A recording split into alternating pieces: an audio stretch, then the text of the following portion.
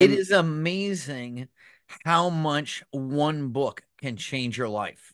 We really got started reading Rich Dad Poor Dad. It wasn't just the lessons in there, it opened me up to realize that, wow, there is a wildly different way of thinking. It allowed me to see there's so many different ways to do things. And that's why you have your Treehouse book, which is on Amazon. And it's a great way to introduce these things, exactly what you're talking about. How did you get your kids to do this? We didn't get them. We made it fun. Just like you and Devin have your fun books, The Treehouse and The Garage. And when people read those fun books, especially the teenagers, they can start to pick up business principles and learn things like providing value for value, all while still being entertained with, the high school drama that goes on.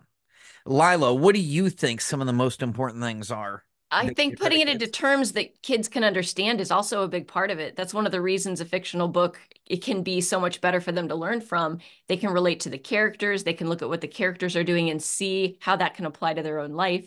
And usually, if it's on a topic that they're interested in, for example, a lot of the kids that talked about woodworking were very interested in Ethan's book because it talks about what they did with scrap wood. And so that was one of the things that once I know what a kid is interested in, I can take any lesson and wrap it around their interests so that they want to learn more. that And was the once goal of my book, The Treehouse. It was supposed to be a fun story. Anyone who read it, hopefully it highlights their day, it makes them happier, but also there's a couple of lessons in there to help the kids that are learning it. They'll learn those lessons because it's in a fun fictional book. And if they're having fun, they'll want to read more and they'll end up learning more. And we put those lessons in there so they can learn. And that's why 𝘾𝙧𝙞𝙞𝙀𝙖𝙡, who wrote the 𝘾𝙧𝙞𝙀𝙀𝙀 series, it's also a fictional series that there's a whole bunch of books. I don't even know how many. I'm pretty sure there's well over 10. And they all teach great lessons, but they're in a short fictional story so the kids can well understand it. And that's something that I really enjoyed reading those books back when I was, I don't know, 6 or 7. And I'm pretty sure those have taught me quite a few lessons. And maybe they just taught it in a different way. So it stood with me. It resonated with me longer because it was taught in a fun way that I understood better. and that's another thing that we did that you hit on that you really enjoyed. We found Connor's books. I don't know how we found it. I'm sure it was your mother that figured this out because she's still on his mailing list. And we just got an advertisement. Great information, really good read. We had an entire show talking about many of the things he said in his newsletter. And then it had an advertisement at the bottom for his 13 books in a box. So I'm guessing there's at least 13 in that lower series.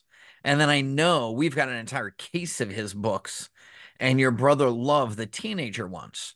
And that's what you guys chose to do. Do you remember he had like the law and he simplified the law book down to Yep. the children's version? And you Yeah. guys decided to do more of a teenager and 20-year-old version. So you've got to pick, but there's all of these different authors that are writing these alternative things that don't teach you to do exactly the same thing that everybody else in the world does. And if you want to get spectacular results, you can't just follow the norm and do what everybody else does. You've got to try something different, right, Ethan? Right. If you don't try something new, if you keep doing the same thing over and over, you keep going to getting the same result. And that's something that we're trying to teach because a lot of people will teach their kids to go to school, get good grades, so you can go to college, so you can get a degree, get a job. But we are questioning that. You've always taught me to question everything. What if there's a Whoa, better whoa, way? whoa, whoa. Do I let you question me? Yeah, absolutely. As you're one of the most important things that I should question. If you tell me to do something and it doesn't make sense or I don't understand it, I really should ask you because what if maybe I know of a better way, especially when it comes to technology? I tend to be able to do a couple more things than you, which makes sense because I've grown up with that and I've probably absorbed the most information from that. So whenever we're doing something that's tech related, either Devin and I are really good with that, but we ask you questions. Hey, maybe we should try this. This might be better or more efficient. And same thing goes for pretty much everything. I can always ask you questions. First off, why are we doing it this way? Not just, hey, go out and do this. I'm not just learning that I need to do this. I need to learn, why are we doing this? I need to develop the thinking, the thought process. That way, when I grow up, I'll have that thought process and I'll be able to answer my own questions. That's one of my favorite fortune cookies, Ethan. When I opened it up, it said the goal of education is to teach you how to think, not what to think.